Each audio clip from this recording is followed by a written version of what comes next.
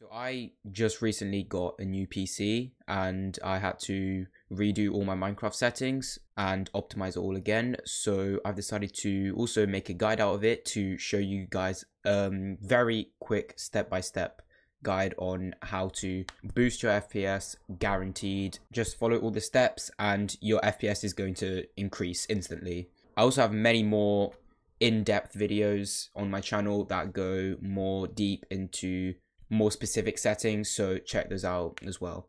But anyways, I hope you find this helpful.